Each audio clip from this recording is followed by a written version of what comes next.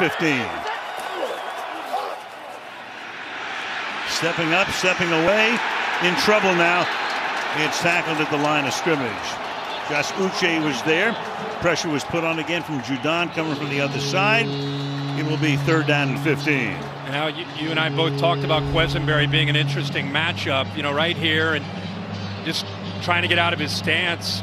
Talked about how maybe he's not feeling 100%, but obviously he loses his balance, makes it pretty easy for Uche to flush Josh Allen out of that pocket. More importantly, a good job by the entire defense. Eyes on the potential threat.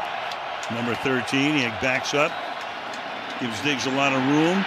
Allen loses the ball, and the Patriots with Judon coming up with it with the recovery.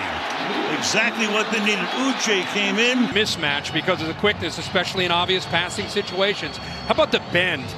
And that was beautiful. I mean, he's quick, he's got great speed and burst, but to bend to get around Quesenberry, and then instead of worrying about the sack, he gets that right hand to jar that ball loose. Beautiful from the Michigan third-year player.